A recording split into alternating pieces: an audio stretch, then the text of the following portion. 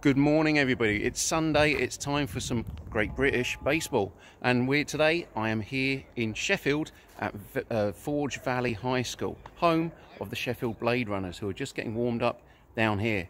I'm set up to paint it just over here with my easel and my canvas all ready and set to go when the game starts very shortly. We've got these beautiful hills over in the background here. We've got that little housing estate there, and in the background over there we've got the other Sheffield team playing the team from Manchester currently. So join me more as I go through the day, go through the painting and see what we find here about Sheffield and the Bladerunners. Thanks for watching. Cheers. Bye.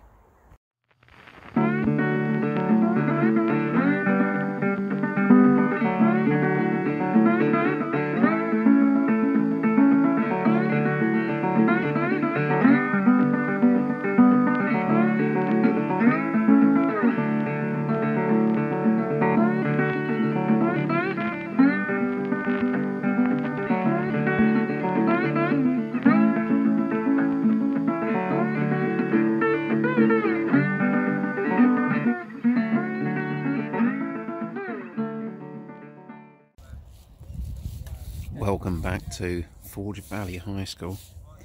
The painting is here and we're starting to get some players coming in. The hills in the background, the houses over there, and the trees as the backdrop. So this is the scene as it stands. We've got to get those bats in, get those helmets in. Got a fair more to do, but for the first couple innings in, it's going well. The ball boy down here is actually doing quite well for the last 40 seconds, but it's been barking through most of the event.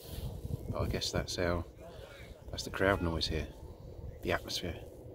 So we'll make sure we get, oh there we go, we'll make sure we get him in the painting. Didn't agree with the call, maybe. Anyway, back to the painting. Plenty to do.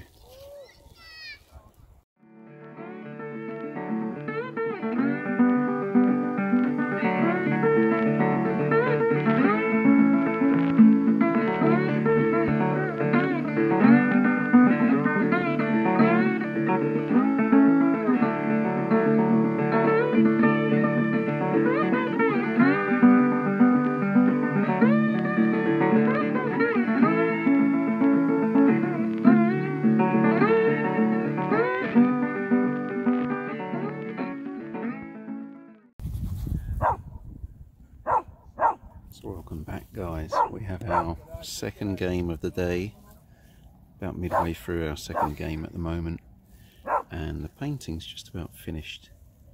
So we've got the players and their bats and gloves, and the people keeping score all on the left hand side here. We've got the secondary diamond over in the corner in the houses. The sky I've still got to work on because we've got a lot of clouds speeding over, so I've got to get them where they are right now.